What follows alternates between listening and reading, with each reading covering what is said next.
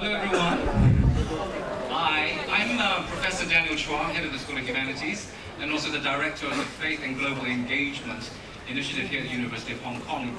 Very warm welcome to you. Thank you for coming to our Faith at Work series. I like to call this series of talks not really career talks, but real career talks, because these talks aren't about how to get a career, it's about the reality of a career. And I always like to mention a very famous story about a farmer, a sower, that goes out to sow seed on his farm. So he has this bag with all these seeds, and he's scattering the seed, and it ends up on different soil. And the soil I want you to think about today is the soil that is full of thorns and weeds, because these seeds land in that soil, and they begin to grow, and then the thorns and the weeds, they crowd around the growth of this plant, and they basically destroy it.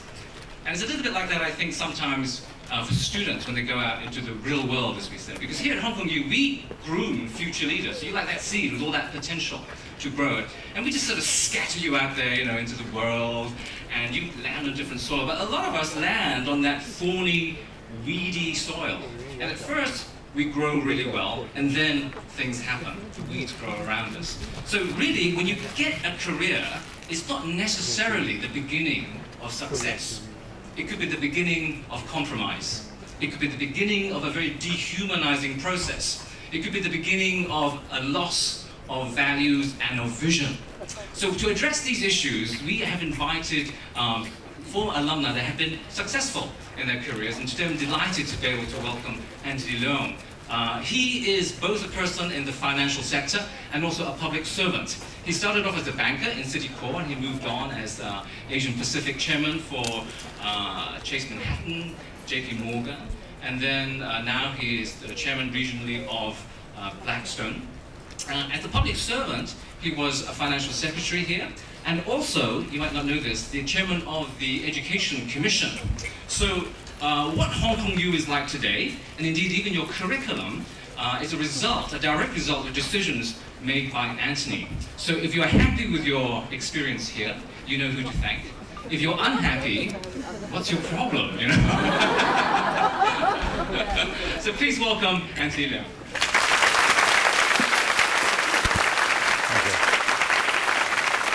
By the choice of the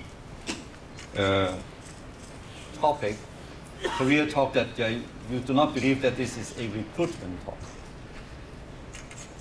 But in any case, I saw, at least last year, when there were a lot of discussions on who should be the chief executive, there was somebody that encouraged young people, and all of you are young, that if you work hard enough, you can be another Li Ka-shing. Now, who wants to be the next Li Ka-shing? I want to be Richer than Li Ka-shing, which is good. And obviously, there were debates about whether you can be a Li Ka-shing in today's world. The fact of the matter is, in today's world, the wealth gap is widening. And also, many young people in this world are finding that there are kind of less and less opportunities to work, because there are at least a number of forces at work. And I'm not going to go into that in detail, but I just outlined it very quickly. These 5 forces are making a lot of young people in the whole world, not just in Hong Kong, feeling very unhappy. The forces are globalization. When you have a good product, like, I mean, many of you are holding iPhones or Samsung Notes, you notice that these products are now selling on a global basis. So if you have a good product and a good idea, you can actually sell to the entire world, not just to your locality. But on the other hand, if you are not very skillful, or do not really have a good product, or not a lot of value added, the only way that you can compete is compete with your cost of labor, meaning your wage. And the bad news is, in a globalized world, you are competing not just with your labor, but also with the poorest person in the entire world. So that's globalization. Then there's new technology. New technology obviously is giving us a lot of convenience. is opening up all kinds of opportunities, but new technology is also eliminating a lot of jobs. The next job that I believe may be eliminated, the next class of job would be drivers. As you know, Google car has been running for about 2 years now. I believe there was only one accident. Somebody just ran into it. But those that have kind of sat on the car said that it's actually very safe and very stable. So imagine if all the drivers around the world were gone, so there would be less jobs. Somebody estimated that in the next 15 years or so, there will be 2 billion jobs around the world being eliminated. So if you don't have skills, you don't have a good product, there'll be actually less jobs for you. The third factor that is causing a widening wealth gap and less opportunity is the governments around the world kind of incurring a lot of fiscal deficit.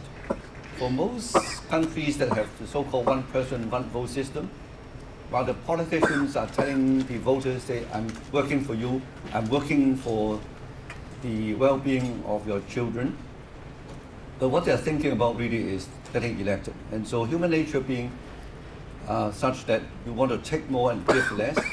So as a politician, the easiest way to get vote is to kind of promise more welfare and reduce the tax. So they incur deficit. And the way that they finance deficit is to borrow. And when they're borrowing, instead of actually taking care of the younger generation, they're taking the money from their future generation for consumption now. And this is aided by the fourth factor, and that is the printing of money. Since 1971, after the US dollar has been delinked from the gold standard, governments can print money at will.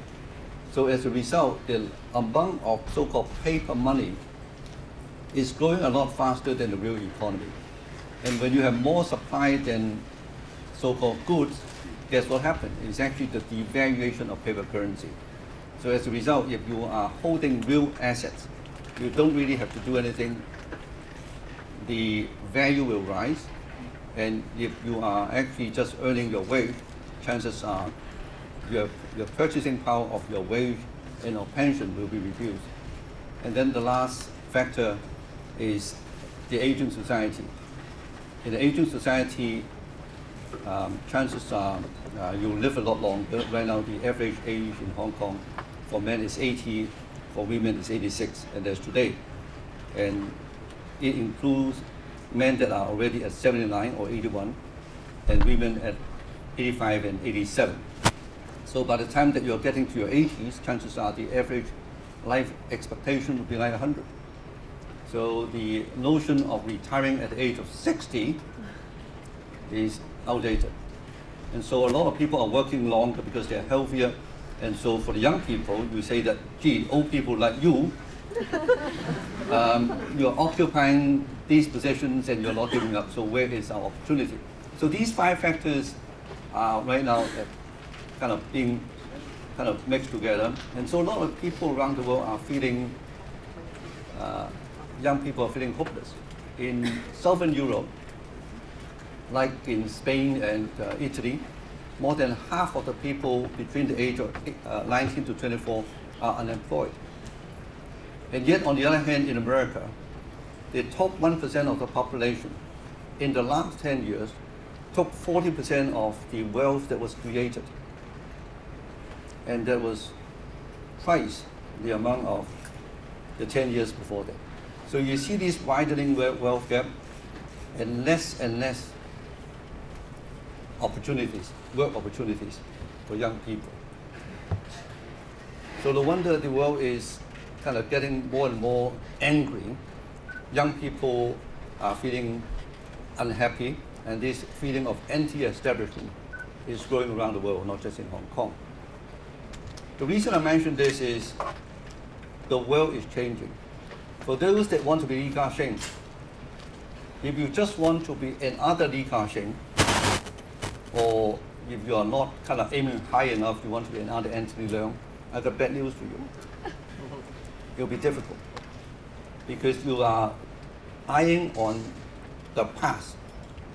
You're looking at yesterday. And yesterday is gone or is going. But on the other hand, there is all the opportunities that the Li Ka-shings or the Antony Leungs of the world would not know and would not be able to comprehend or even compete, because the world is changing fast. The world is a new world. And so we see a lot of new rich people, successful people coming up. Obviously, you mentioned Steve Jobs, Bill Gates. In our part of the world, you have Tony Ma, Jack Ma, Tencent, and also Alibaba. Their wealth, I think, would rival that of Li Ka-shing. So the message number one is, don't just look at the old successful people, but look at something that we don't know, maybe you know, or sometimes even you don't know. So look to the future and not look to the past. And so for career advice, a lot of people ask, what should I do? Which industry should I go into? Which firm should I apply for? My answer is, I don't know. You should do something that you are good at. Particularly, you should do something that you really love. Because if you like something, chances are you can create something that would be different, that differentiates yourselves from your competitors. And something that you can do and do it well. And if you do it well, chances are in the new world, you'll be successful. Because each person is different. God gave us, each of us, a very different endowment. Maybe you are good at arts, maybe you are good in science, maybe you're good in IT, maybe you're good in properties, maybe you're good in some other things. God gave us something different, and so it is God's expectation that we'll use it well. Now, I'm sure you heard about the Bible story that a master, before he leaves for vacation, gave his servants, the 3 servants, different amounts of money. And when he returned, the first servant said that, look, master, I know that you are a hard master. I'm afraid of losing because you will then scold me. I hide it under the ground and I'm now returning to you. So he just returned the principal. He was scolded by the master of being lazy. The second and the third servants, they got different amounts, but each went out and do something good with it, and they returned twice the amount of money. And both were rewarded by the master. And so you, each of you, have been endowed by God differently, and God would expect us to use it well. Now, you're all looking for your first job or kind of probably another job, and you have never retired. I had retired once, and I can tell you it was boring. It was boring. So this is the bad news for you. I'm not going to retire until God calls me back. So I'm going to occupy something that you can't expect me to retire and vacate the seat for you. And the reason is also because God endowed me with a lot of experience, some capabilities, and a lot of network that He expects me to use, and I find enjoyment in working. And I hope that you will find enjoyment in working too.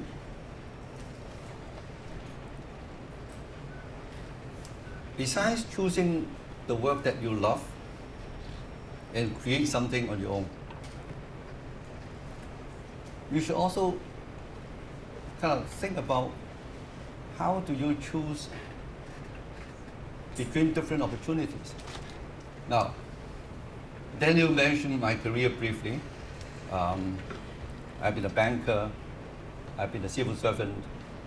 Now I'm in the investment field on the side. I do a number of things, including in the past, chairman of the UGC, chairman of the Education Commission. So the fact that you are enjoying or suffering the 4 years in university instead of 3 is my doing.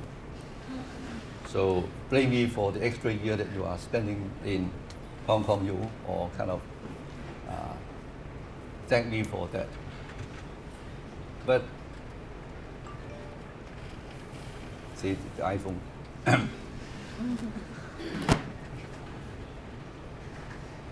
But if you say, well, Anthony, you must be very good in planning your career, I can only tell you, I did not plan it this way. When I was graduating from Hong Kong U, and by the way, that was 40 years ago, before almost all of you were born, I'm sorry, I did not plan on having a career like what I had. How I chose my first job was very simple, because when I was in university, my objective then was to study economics and be a professor in economics. Because economics in Chinese is 經濟, and I thought naively that it would be something relating to 經國濟民, which is to manage the country and to benefit the people. So I always wanted to do it. Except that when I was in Hong Kong Youth, I spent all the time except the first year kind of organizing student activities and obviously doing everything that a young university student would do. So I did not graduate with good grades. And when I graduate, like some of you, I still owe the government money and owe obviously the family money.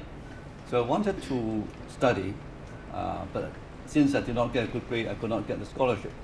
So I wanted to find a job that would pay me well, and hopefully I could save enough money to go on further study. So I went to the appointment service, I don't know whether it's still called appointment service today, find the best paying jobs, the top 10, except the government, because I was, like you, a bit radical and anti-establishment. So I picked the first or the best 10 jobs, wrote an application letter, showed it to my girlfriend then.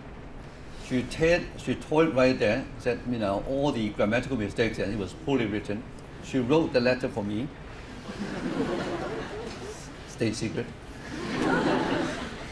sent it out, and I got interviews. The first interview, I interviewed with an airline company, and I quarreled with the HR person because I said that he was arrogant, and I'm sure he thought the same way about me. And the second interview was with Citibank, and they hired me. So that was how I entered banking. I thought of working for 2 years, but after 2 years, I still owe the government money, not enough money. But I find that I was actually learning more economics than my classmates who stayed in university. That says a lot about university. So I worked in Citi for 23 years.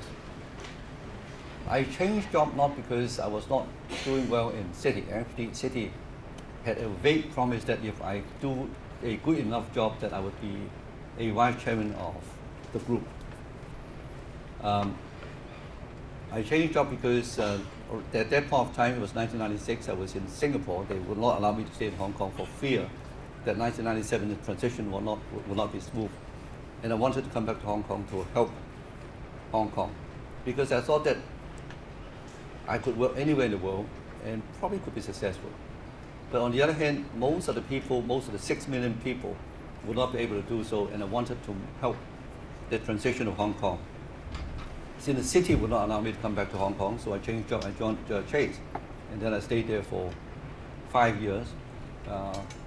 So that was, in a way, unprepared, but on the other hand, it was along the same track. The same track was, I wanted to help Hong Kong.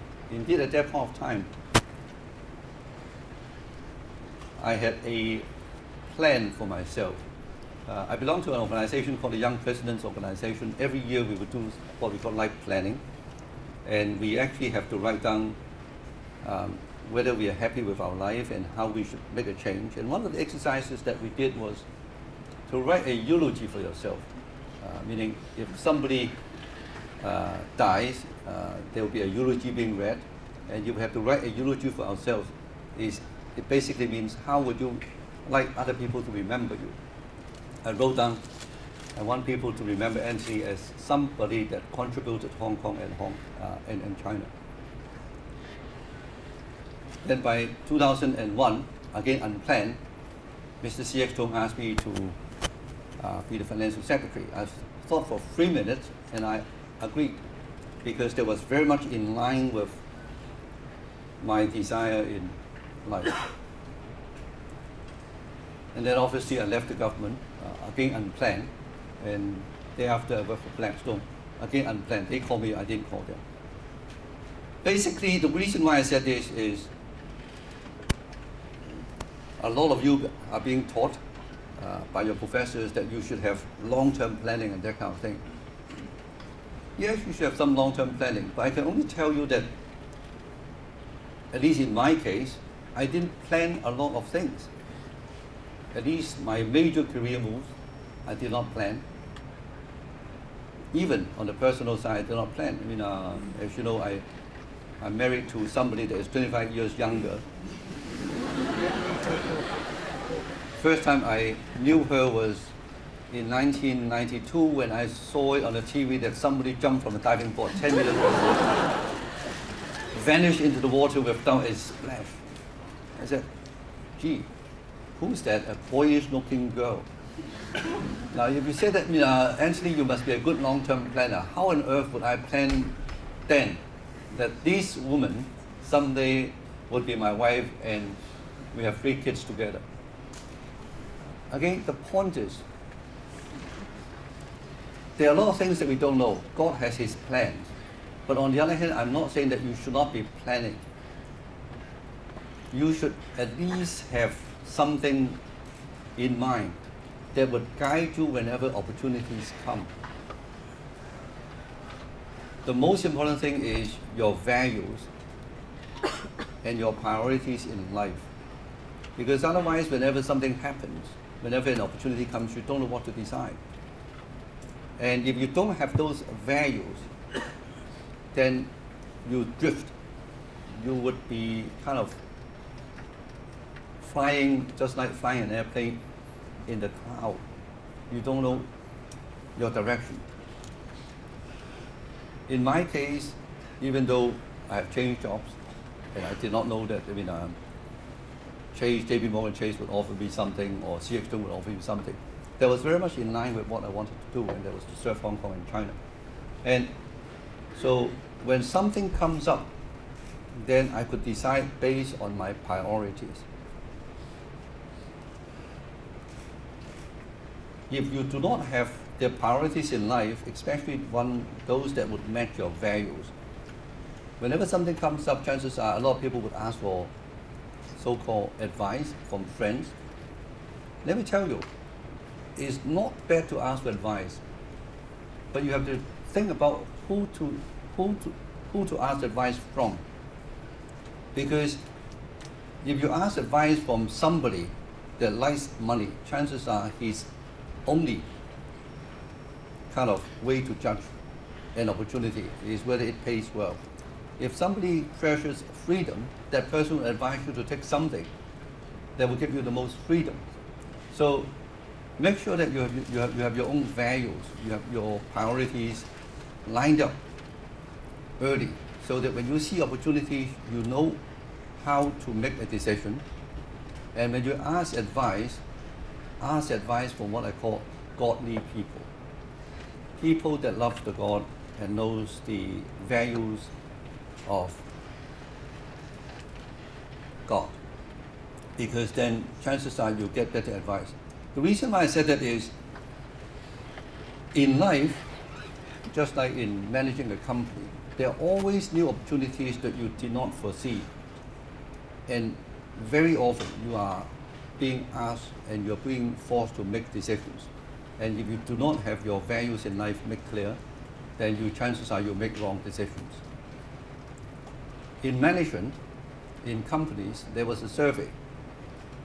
They surveyed the successful companies that have been in existence for more than 10 years. And they asked them, did you stick with your original strategy 10 years ago? Guess what percentage of companies were successful by sticking to their original strategy and not changing in 10 years? 0. No, better than 0. 5? 5 what? 5%? No, it's 3%.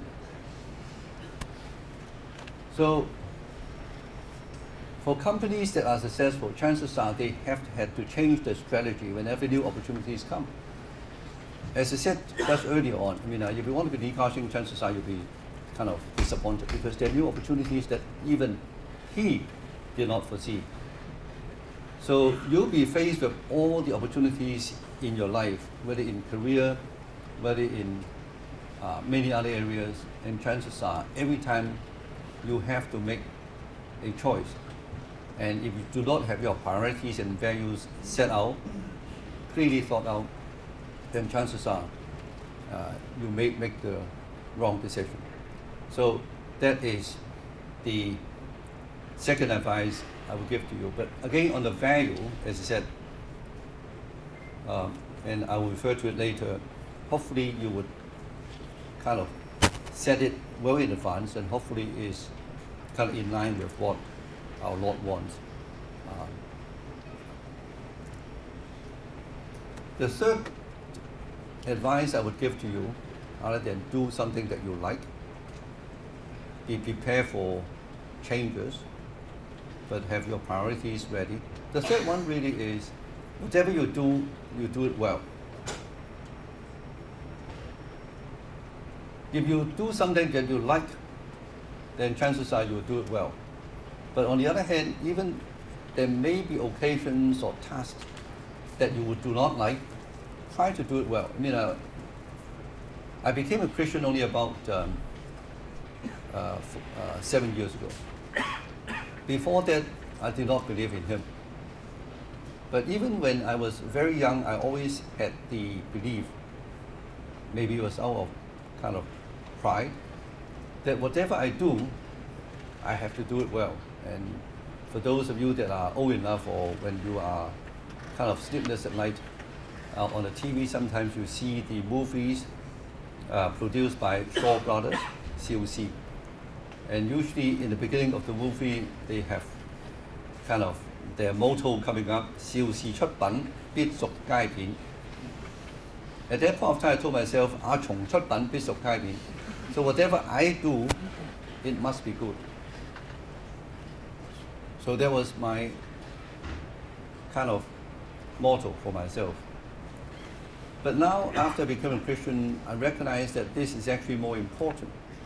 More important because, as the Bible said, we should work as if it is for God, not for man. So if everything that we do, because everything that we are doing in a way is permitted by God and also arranged by Him, we should do it for Him. And if it is an offering for Him, then we should be doing it well, because otherwise we will be, in a way, not obeying our Lord's order. But I tell you, besides on the spiritual side, you have the benefit. On a kind of earthly front, doing everything that you do well is important, because as an employer, we clearly would like everybody to perform well. And even though you have not been employed by a company, I tell you, as an employer, how we choose people, at least this is how I would choose people. Now, all of you are in Hong Kong U, and it's a great university. I assume all of you will have good grades. And I can tell you though, that all the applicants to good companies have good grades. We don't hire a lot of people in Hong Kong. Blackstone, every year we hire between 3 to 5. And as the responsible officer of the company, I have to sign those applications to the SFC, Securities and Futures Commission, to register them. And every year I get to see their transcript. I don't interview them that much now, because other people will interview them. But I know how they score in universities. For the past few years, I've been kind of signing all these applications. They all come from great universities, like Hong Kong U, but in the last few years, I don't remember signing one that comes from Hong Kong U. They are usually from Harvard, Stanford, Princeton, and none of them has a GPA lower than 3.89. So, but I'm sure you can all score higher than that, so it's not a problem. But it's not the academic grades that matter, because there are a lot of people that has 3.89 or above to choose from. Usually when I look at candidates, I would look for evidence that they have excelled in something, meaning they have the ability to pursue excellence. We do not accept average. So if that person is good in academics and yet also is very good in sports or in organizing student activities or in music, that you excel in one of these areas, then chances are I'll be interested in meeting. But if that person is average in everything, then the question in our mind is, how can we be assured that this person, after joining the firm, would do well if it's just average? I don't know what the passing mark in Hong Kong U now is. I know that in primary school, in secondary school, it usually is 60 points. So if you score 60 or 100, you are passed. I can tell you, in our firm, if you score 90, you fail. If you score 95, you fail. Meaning if every 100 things you do, you make mistakes in 5, you'll be dead. We expect that you'll be 100% correct because we don't usually check the work of the junior people. We assume that your models, your write-ups, your prospectus will be correct. We base our decision based on your correct work and not on something that is only 95% correct. So in the commercial world, in the real life world, we expect that you would excel in everything. And so it is important, therefore, that even in school, when you do things, you do everything well. So you, from the earthly angle and also from the spiritual angle, because you're working for God, you should do it well. And if you do it well, then chances are you'll be successful in almost everything that you do.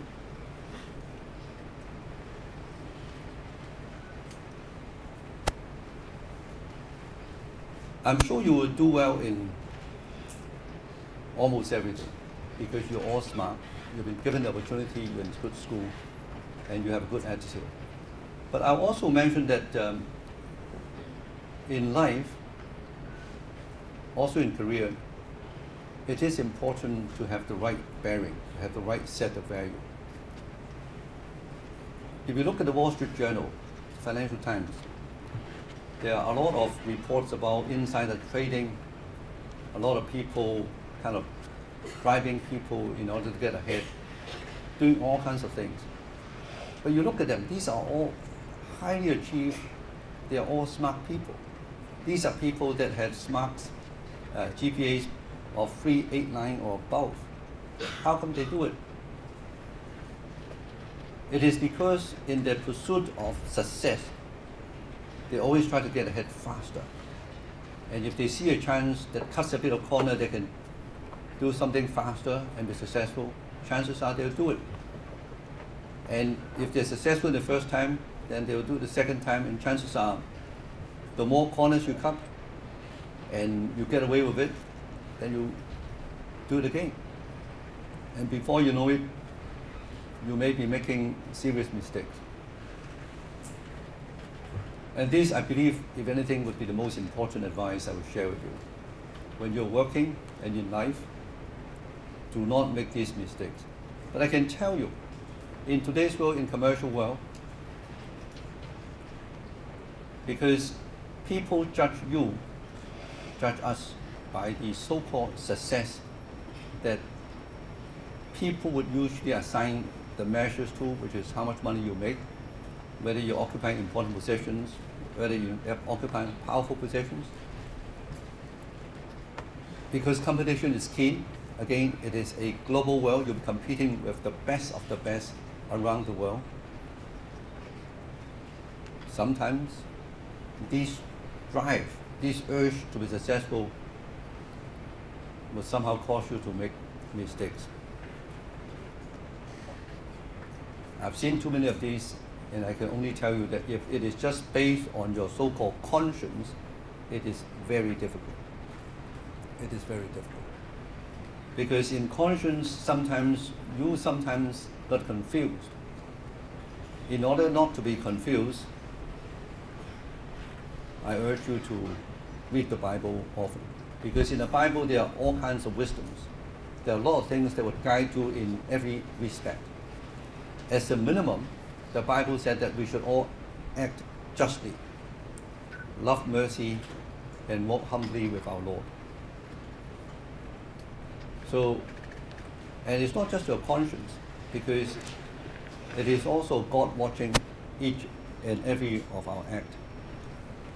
And He will judge us when Jesus comes again, whether we have done the wrong thing or the right thing. Now, don't get me wrong, I'm still doing a lot of wrong things, but hopefully it will not be so wrong that I would be ashamed to see Him.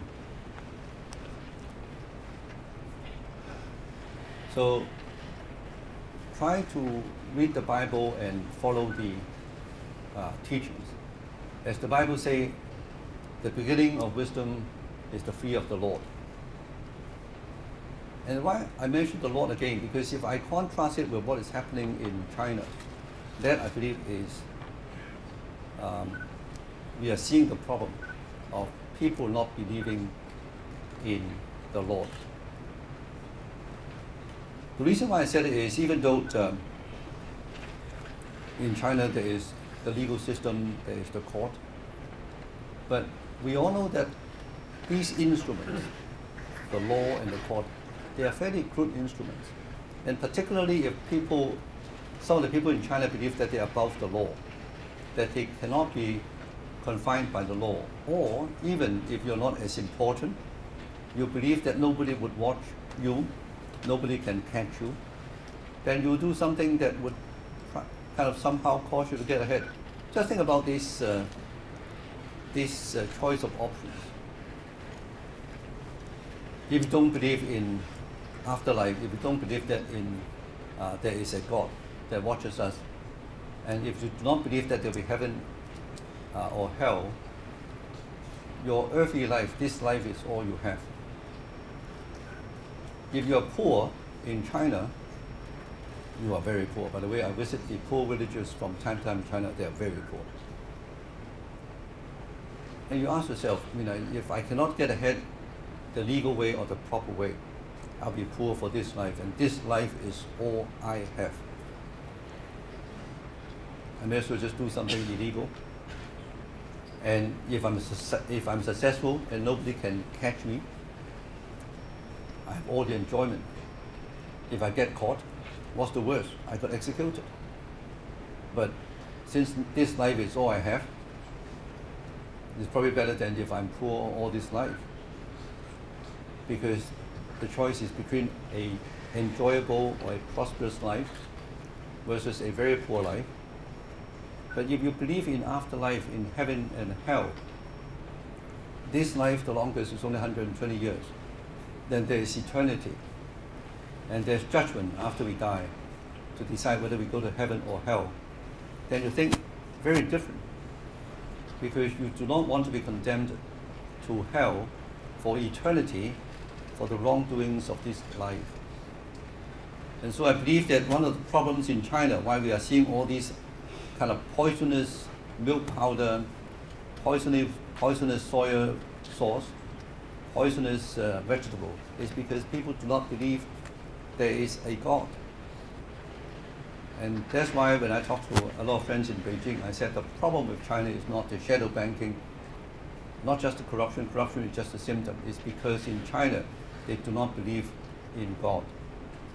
Even though you may have traditional religion, but the traditional religion that we have, which, by the way, I used to believe in some of those, including in fortune telling and feng shui. I was pretty good at it too. But none of those would cause you to have the self-constraint like believing in our Lord Jesus Christ.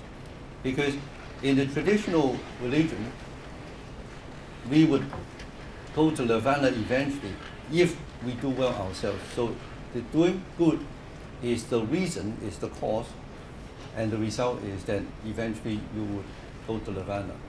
Except that after living for 50 odd years, I find out that I was still doing a lot of wrong things. Don't get me wrong, again, I'm still doing some wrong things, but hopefully I know that I'm doing wrong. So if you do not do good things, but you still have the next life, because you never get to nirvana until almost eternity. You have a second chance. But in Christianity, there's no second chance. Your earthly life is your only time, and if you kind of do not believe in Him, and chances are if you do not believe in Him, you do bad things, then you go to hell. If you believe in Jesus Christ because He loves us, so we love the other people, and we obey His laws, then we will do less bad things. We will go to heaven. So the ability to do good things, I believe, is actually stronger under Christianity. And so I pray and hope that China will be more open to Christianity, so that there will be less bad things, including the corruptions that we are seeing happening in China. And I hope that today, if you forget everything, at least you remember that there is a guy that believes that it is important for you to know more about Christianity, to know about the Bible, so that you avoid, especially when you are successful, and wanting to become more successful, cutting corners, and eventually getting caught, and going to jail, or worse, going to hell. And so with that, I would pause, and I'll welcome questions and answers. Thank you.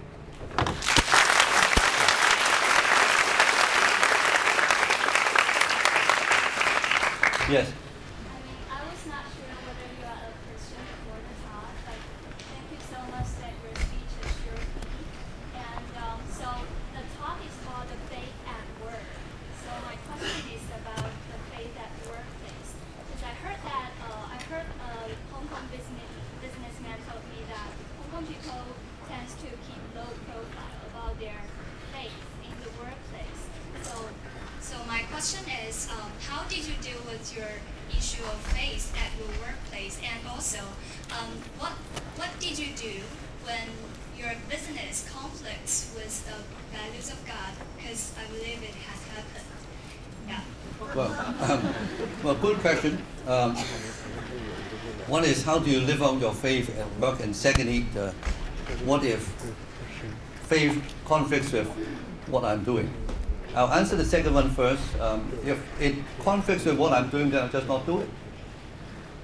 Like in investing, when I entered the firm, I told my colleagues that I'll invest in everything that is legal except gaming.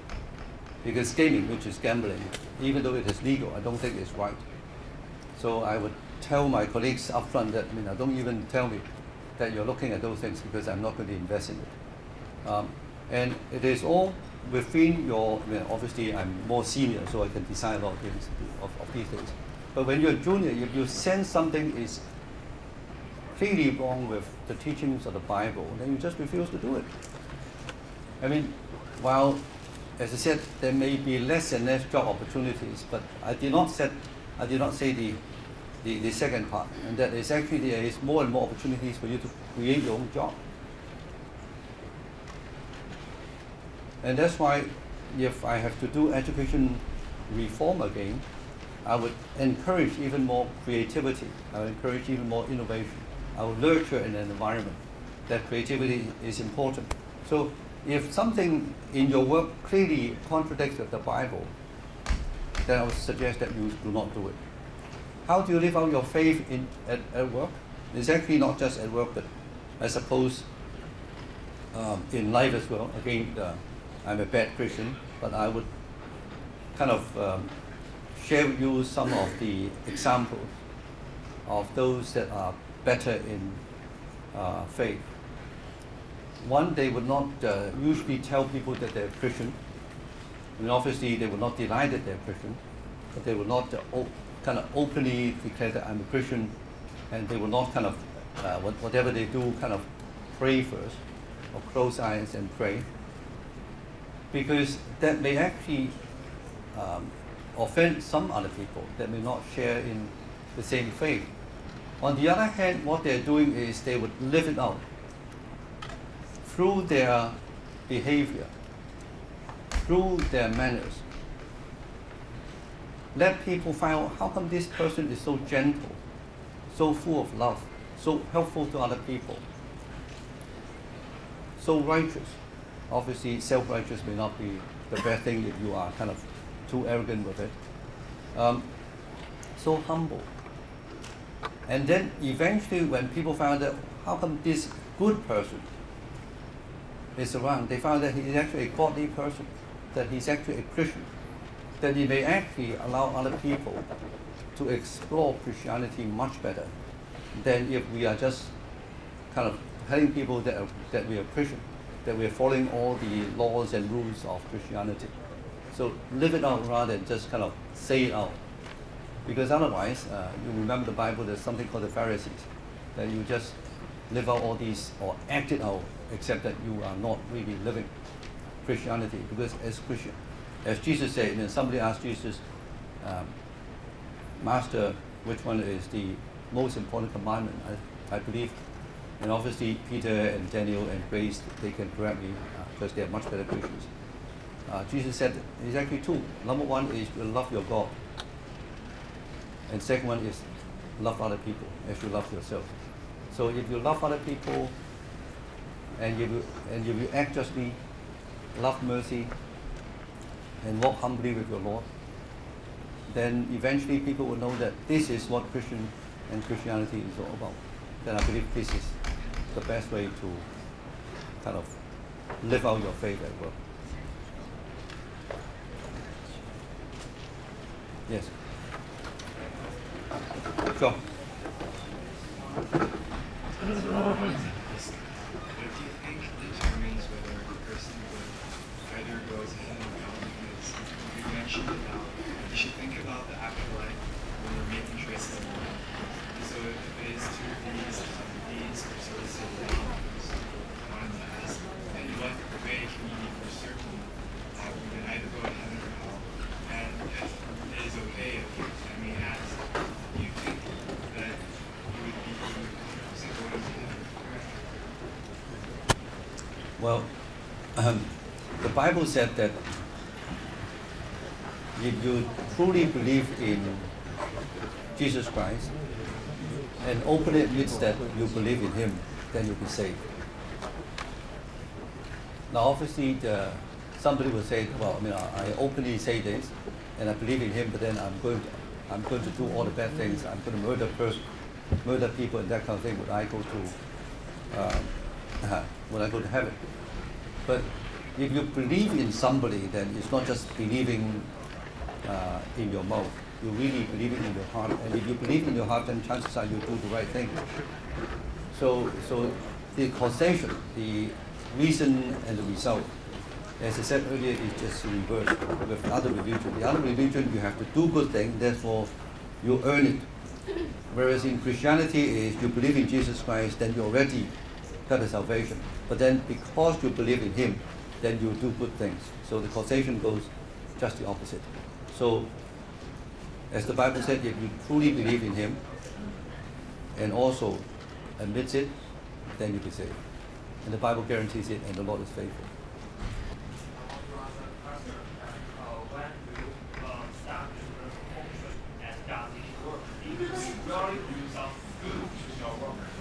Good question. I started believing in feng shui and fortune telling. Well, I've always believed that there are supernatural spirits. There are ghosts and there are gods, except I didn't know who God was.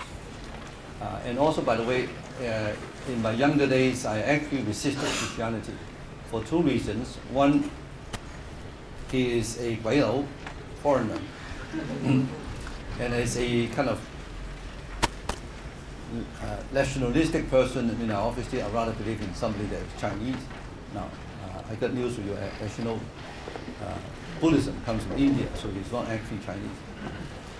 But the other reason why I did not believe in Jesus Christ was, even though I was educated in a Christian secondary school, and so I know the 10 Commandments well. The first one was, except him, you cannot believe in other gods.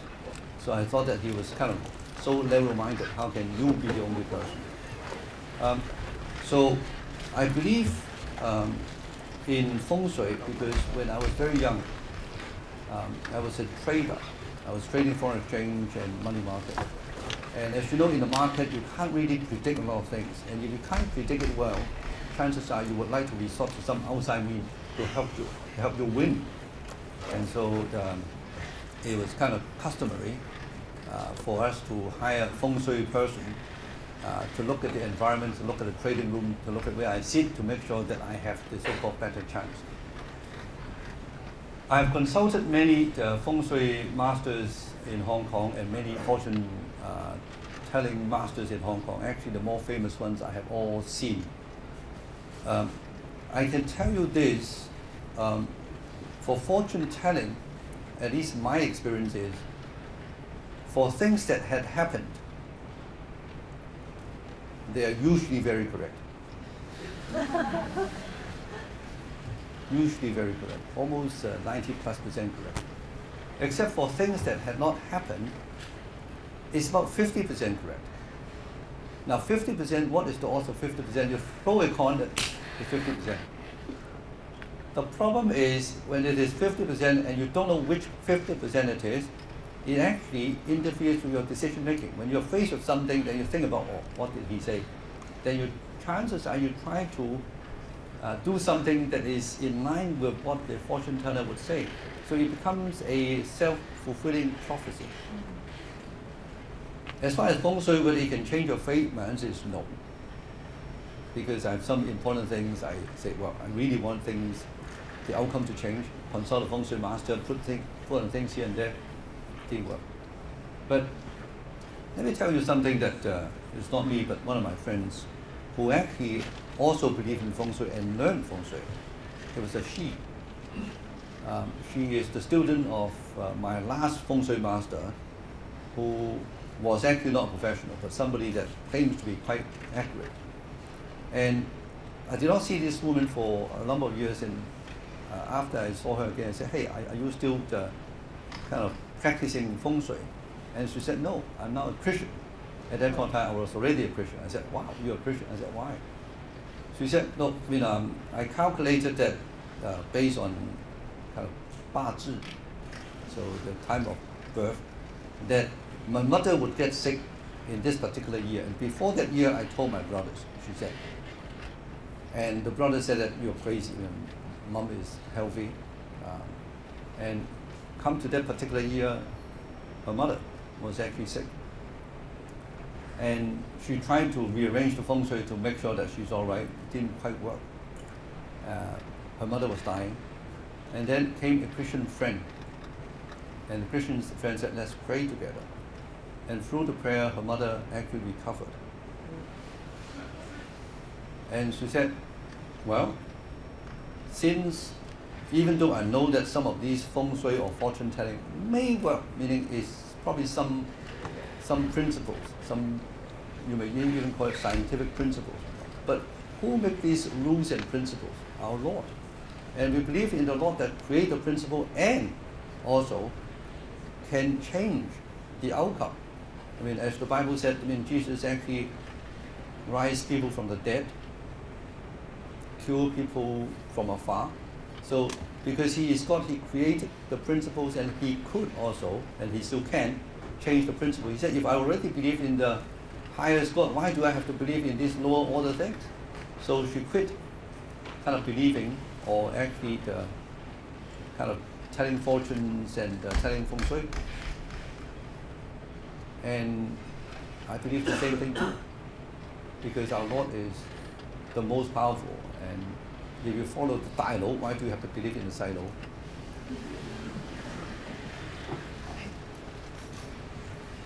You have the mic? Sorry. Yes, please.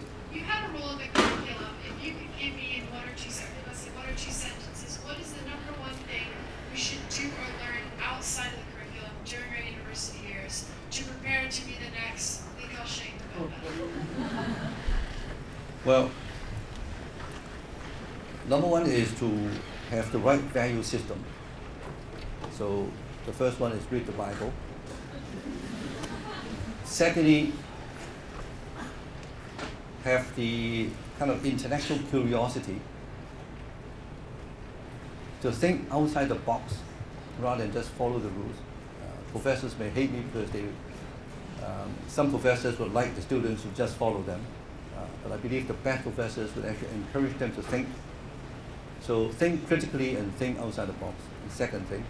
Third thing would be, especially in jobs where you have to interact with people, unless you go into research, that's different. The one skill that we also would like to see is teamwork. While you may be very good, but in at least the commercial world, you cannot succeed by just doing it your own. You have to work with teams. So the ability to work in a team and possibly to lead a team, but many times you'll be just a team member, is very important. Fourthly, ability to communicate. If you are good, but you cannot communicate, what good is it? At least in the commercial world. And so if you have this, I think you'll be all right. I think we have time just for this last question. To Anthony, do you want to choose somebody? Don't worry, I'll choose three. 1, 2, and 3. Okay.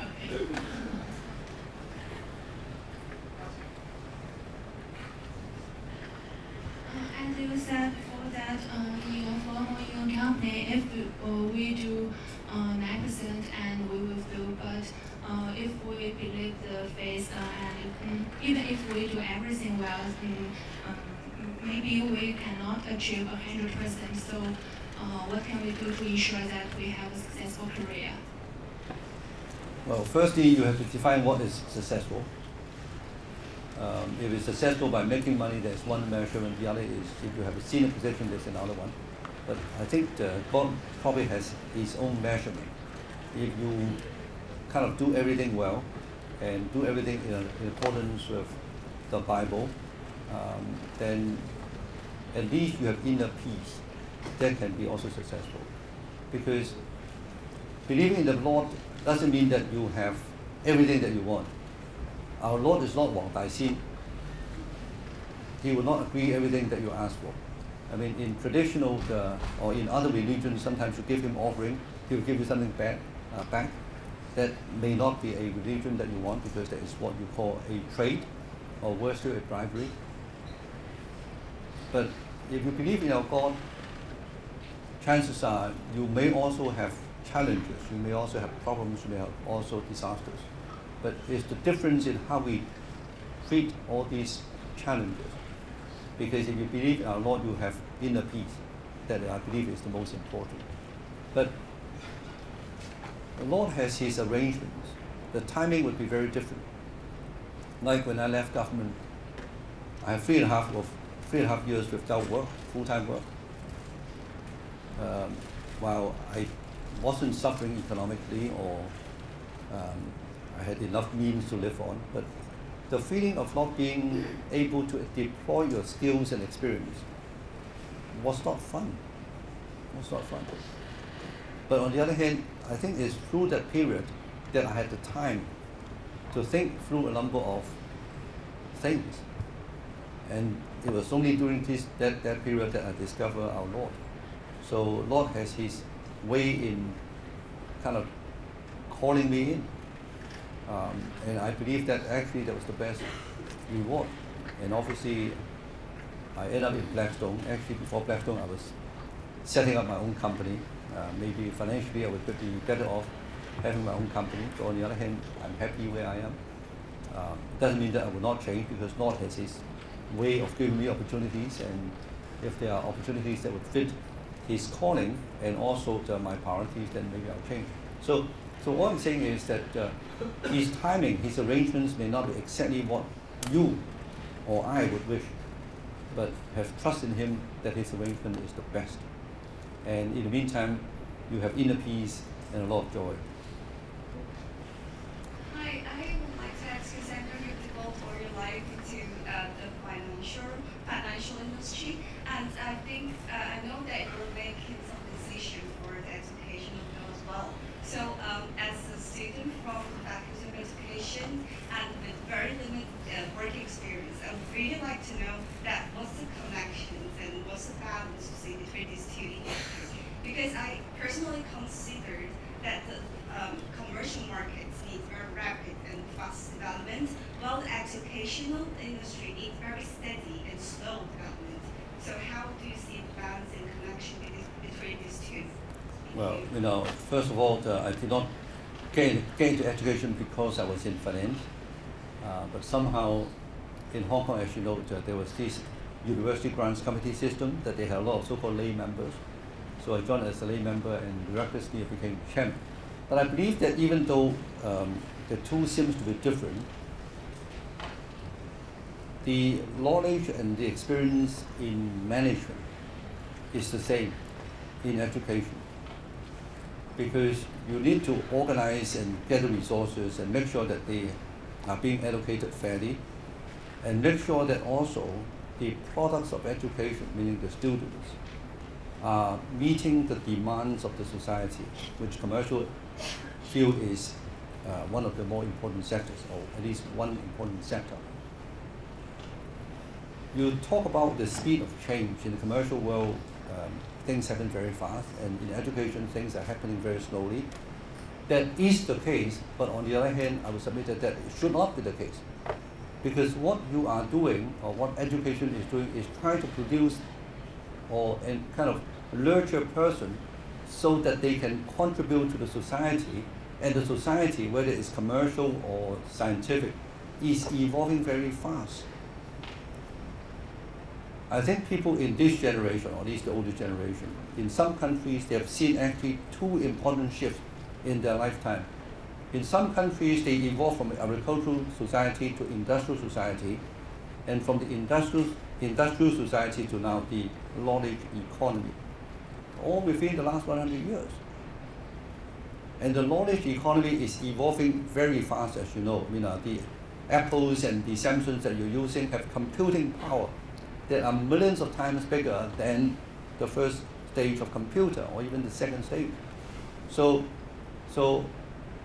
that's why I said the education reform that we set out to, or that we recommended 10 years ago, if I look back today, it needs another reform, even though it may not be as wide-ranging as 10 years ago. It needs to be tinkered and changed. And herein lies the problem of education, because I know that I'm going to get into trouble. Most teachers in Hong Kong were taught under the industrial society. And in the industrial society, they focus on division of labor, so that you can actually reduce the cost of doing things by doing things repetitively. But in the knowledge economy, it's not about division of labor, it's not about specialty. It's about merging knowledge together to create something new. And something new may not be for the mass market, but may be customized for each individual customer. And so the breadth of knowledge is going to be vast. And hence we want our students to have the ability to absorb and to synthesize a lot of knowledge. And by the way, it's not just knowledge that education should be teaching.